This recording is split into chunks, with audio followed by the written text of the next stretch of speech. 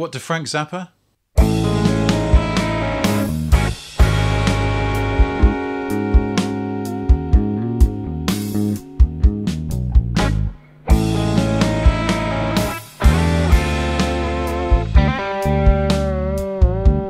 And Miles Davis?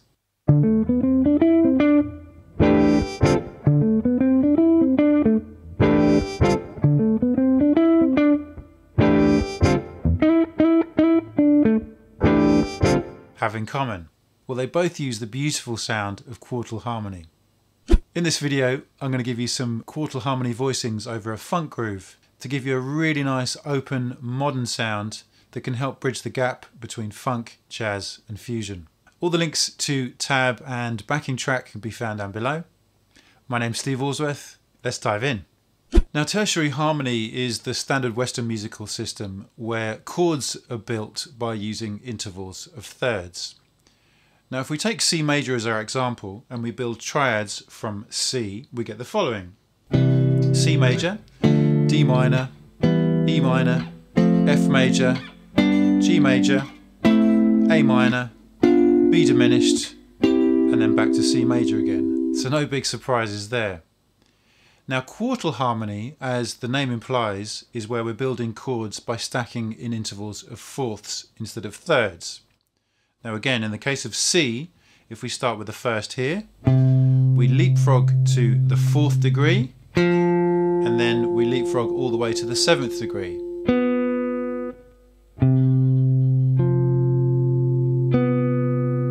And that will be our first quartal voicing in the key of C major.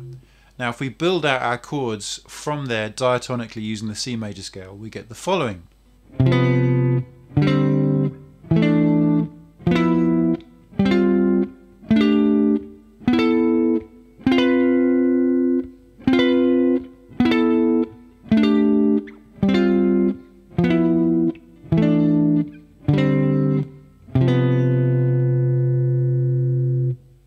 Now, just like with our 7th chords in traditional harmony, we can also extend these quartal voicings. So here's that same scale, but this time over 4 strings.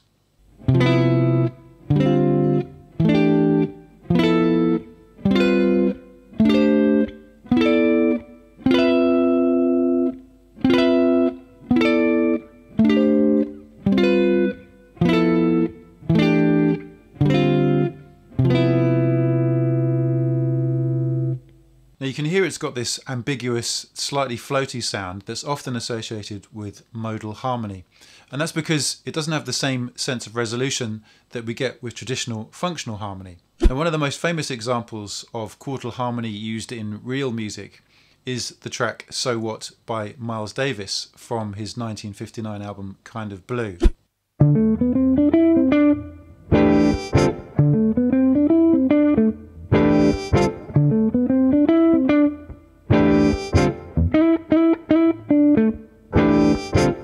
The signature chords played in between the melody is where we've got quartal harmony. Now, the chord played by pianist Bill Evans is a stack of fourths with a major third on the top. Now, although it's not strictly a quartal voicing all the way through, the interesting thing about this particular chord is if we take the top note and drop it down to the bottom string, so we're going down 2 octaves, what we actually end up with is a stack of perfect fourths, like so.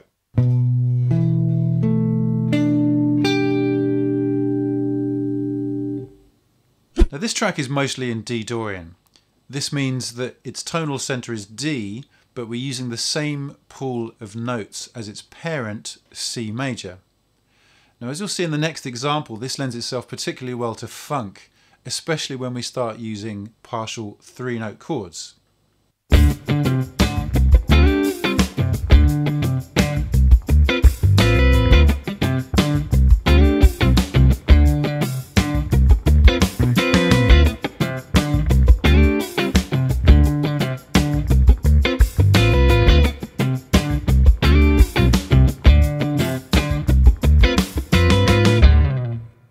Now let me take you through some of the shapes that I was using in the last example.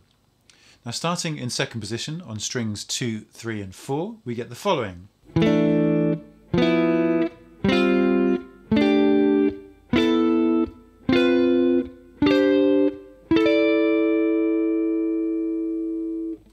on strings 1, 2 and 3, it's like this.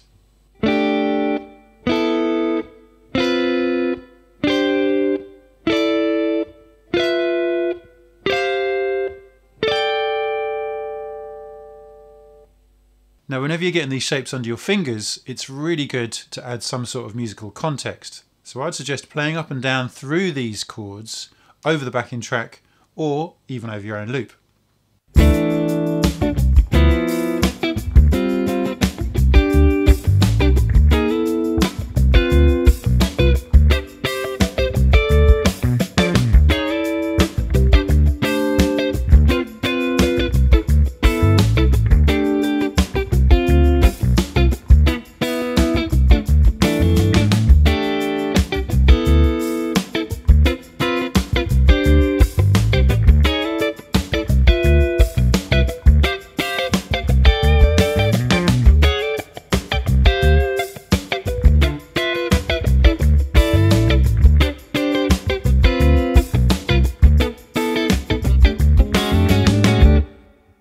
If you're enjoying this video, then please consider a like and subscribe. I will genuinely appreciate it.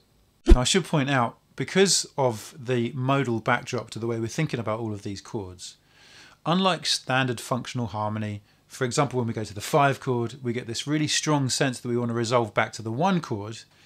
With modal harmony, and in this case the D Dorian chords that we've been playing through, they've all got equal weighting or equal gravity, so they don't feel like they need to resolve anywhere. Now what this means is that you can play any of these chords in any particular order over any part of the backing track and they will all sound really good.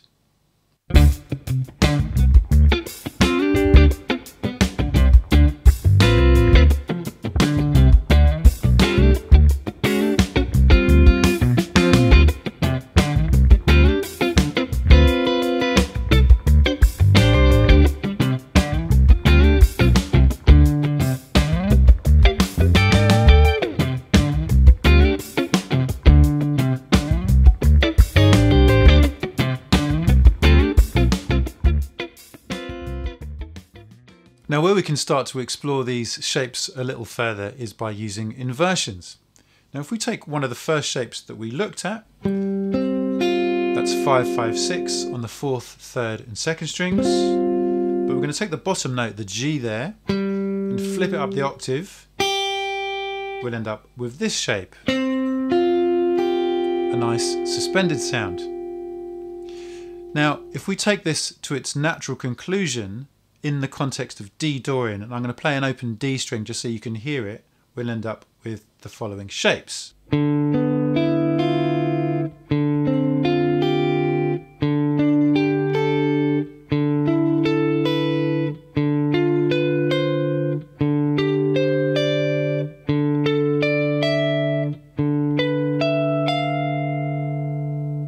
Now this can sound quite angular and outside, mainly because we've got a lot of minor second intervals and major second intervals across those top 2 strings.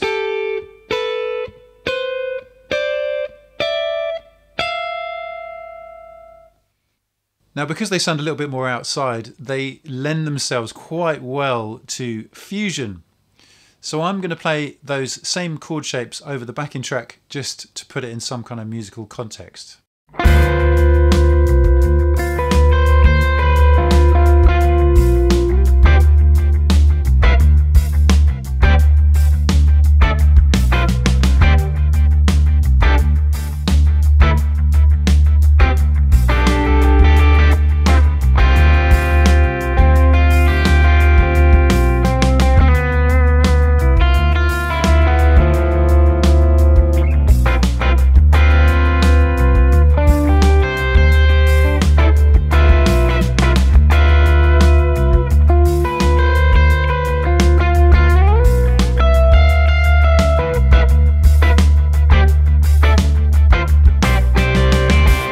This is really just the start of where you could go in terms of exploring the sound of Quartal Harmony.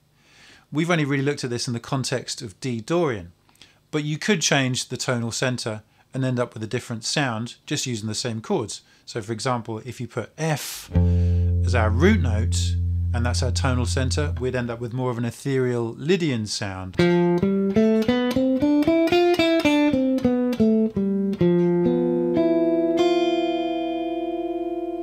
So I'm going to play you out with a short improvisation where we've changed the tonal center to F, just so you can hear what this sounds like.